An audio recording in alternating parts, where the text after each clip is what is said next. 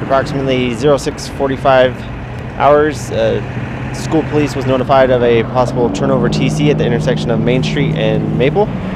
I arrived on scene at approximately 06:47 hours, found a driver of a black BMW was sitting in his car.